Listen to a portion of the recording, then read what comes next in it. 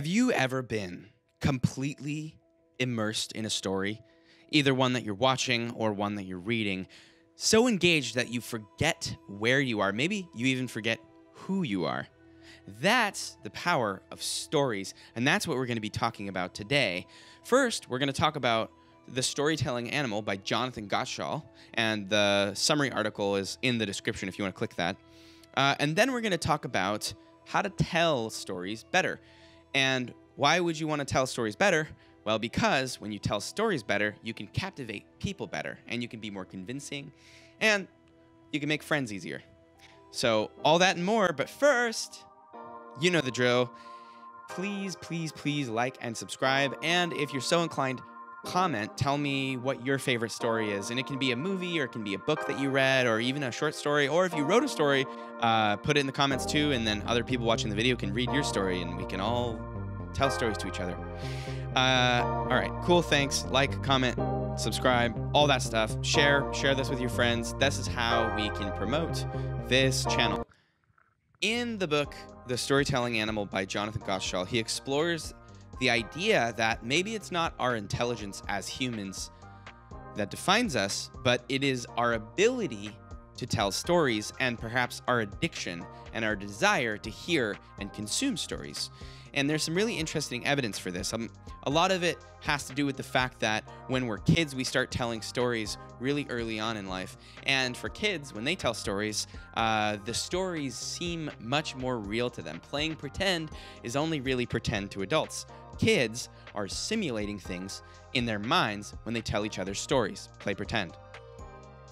The interesting thing is, and this is what Jonathan Gottschall talks most about, is when we're watching or reading or listening to stories, we, even as adults, are simulating what's happening in the story in our minds. So, for example, there was a study that showed some people, many people, when exposed to an angry person on a screen, would end up having an angry reaction in their brain. Basically, the part of their brain associated with anger would light up. So they would see what's happening on the screen, simulate it in their mind, and experience it as if it were real for themselves. So just honing in on this idea that when we consume stories, we are simulating them for ourselves, how can we apply it to our lives in a meaningful way? Well, one way is to consider what we choose to simulate. So, for instance, if you're watching a lot of crime dramas, which are really entertaining, they're super addicting, but they're very violent, you might have a bias towards perceiving violence in your world. You might have a bias towards negativity. You might think the world is out to get you because of what you're consuming. So I'm not telling you what to watch or even how to watch it. What I'm suggesting is that perhaps based on how you feel after watching something, you can be more discerning with what you choose to put in your mind, just like you are more discerning with what you choose to put in your body when you're eating. You don't always eat French fries every day, all day, because it's bad for you. And likewise, you should regulate the amount of trashy content that you're consuming that makes you feel bad. On the other hand, you could also take this time when you're resting and stimulating your mind even further. So say you want to learn a new language, you might consider picking shows in the language that you're trying to learn so that you can enjoy the story itself, but also you're sort of amplifying your ability to speak the language that you're trying to learn. But it is really powerful to recognize that everything that you are consuming visually, audibly, auditorily, is that the right way? Everything that you're consuming through these shows is simulating environments and is leading to a change in your identity. As Jonathan Gottschall says, the stories we consume shape us radically. And when you change your identity, it actually leads to changes in your personality. So, if stories can have such an impact on us, who's telling these stories? Well, all of us are telling stories all the time. Even though right now this is me just sort of telling you about stories, it's sort of a story about stories, right? When you tell a joke to a friend, you're telling stories. When you vent to a loved one about the injustice of a coworker who's, just putting you in such an unfair position, you're telling a story. So how can we tell stories better? How can we tell stories to be more impactful on our audience, on our communities, on our friends, and our family? Well, there's a lot of information that we could pull from, and I just want to focus on one concept. So it's rooted in this book called A Hero with 1,000 Faces. This is a Joseph Campbell book. It's super famous by now. Link in the description to that as well if you're interested in the original source material. A lot of people have explored this book and then simplified it into an easier to use format. One of those people is the creator of Rick and Morty and Community. His name is Dan Harmon, and he talks about the story circle. Lots of people talk. On YouTube, you can Google a deep breakdown of the story circle with even beat by beat explanations of episodes of Rick and Morty of how it applies. You can find that stuff. I'm not going to get into that now. I just want to expose you to the power of the structure of story so that you can apply it in your life. So let's start with a basic story. The bad version of the story. There's this guy, he's a painter, but he's broke.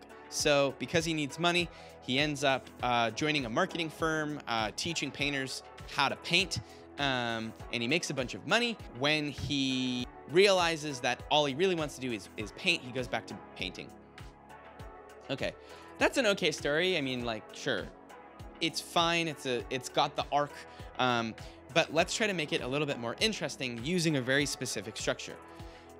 Notice the details I decide to put in now that I'm talking about this story as if it's engaging. So there's this guy named Jason, and Jason's been painting his whole life. He loves painting, but Jason realizes that rent is due in just a few days, and he can't pay rent because he hasn't sold any art.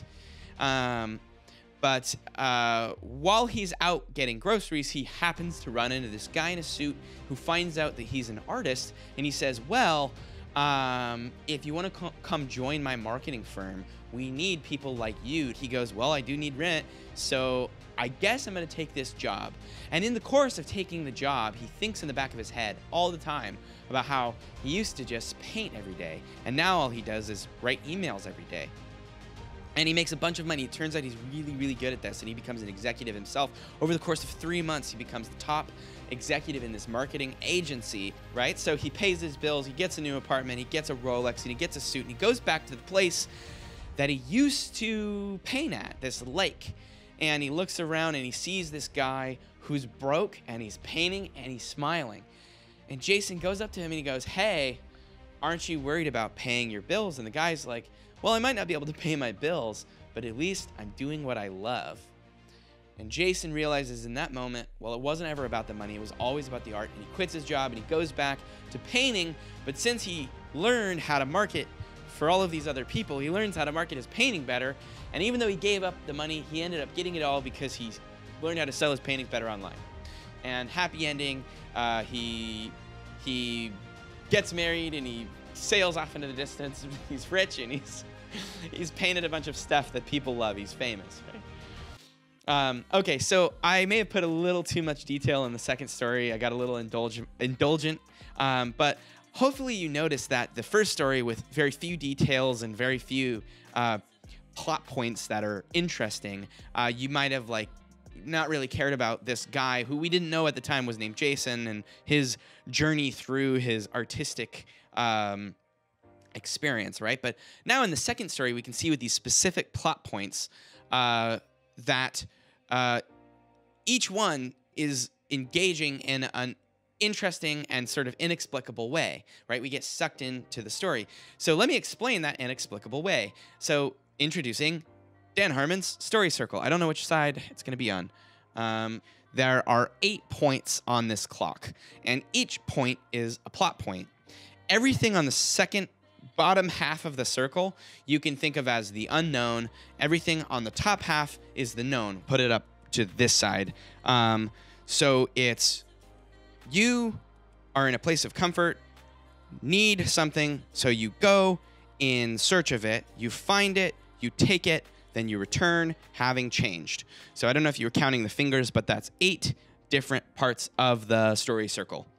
So let's look at the story that I told and why I put those specific details. Jason is you. You project yourself onto this artist named Jason, but he has a need. He needs to pay rent. And he goes somewhere looking for money, right? Maybe at this point he goes to the grocery store and he searches for a way to make money through his painting. And in the new situation, he finds the solution to his need, but he has to pay a hefty price. In this case, he pays the price of not really being an artist anymore. And then he returns home, right back to the place where he used to paint, having changed, realizing he's not much of an artist. And then he makes a choice. Does he go back to his old ways, or does he continue with his new ways? That's actually a new story, right? The epilogue itself is kind of a new story, but that in itself is what makes this story engaging, right? You need, go, search, find, take, return, change, simplified into its most basic human elements. And as I said at the beginning, everything in the bottom half of the circle is the unknown, and everything in the top half of the circle is the known. There's a lot of psychology behind why this is powerful, and it's actually from Jungian psychology originally, right? Joseph Campbell was influenced by Jung, and I'm not going to get into it. It's really good stuff, but the interesting thing to remember that we can apply is if we frame our own stories, if we practice this a couple of times, even if we miss a couple of steps, when we're telling stories, either in business or in our personal relationships, you can architect them around these 8 points on this dial. And if you do, you'll be surprised that people will respond a little differently. Your stories will be more engaging, right? Just like the story about Jason the artist, even though, it's not a great story, I literally made it up off the top of my head, right? It's more engaging than the original facts of the story, and that's what we can apply in our own lives.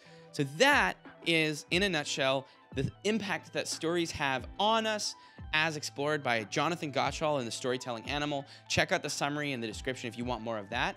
And this is how to tell better stories. Use the story circle. Give it a shot in your life. Practice it. Try to see if there are stories that you can deconstruct into these 8 points on a dial. And see what happens when you tell a few stories.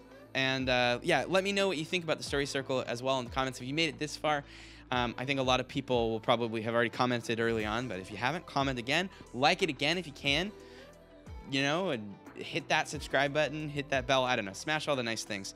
And we just launched something. It's in its earliest stage. We launched SOPHONAUT subscriptions. So if you're really excited about this content and you want to start supporting us right away, you can go through the link. Also, it'll be the first link in the description. If you click on that, it'll take you to a donation page. We barely set this up. You can subscribe through there to a monthly subscription or an annual subscription or just a one-time donation. More to come later about what that actually gets you. Right now, it's just donation-based, and we would appreciate it if you want to support the network and you want to support the community of people that we're building and you want to support these ideas. But pretty soon, there'll be formal subscriptions that'll actually get you something really cool. We'll announce that through the website, through the email, so just stay tuned. Thanks for listening. Hopefully, you got some value out of this, and I'll see you in the next video. Bye.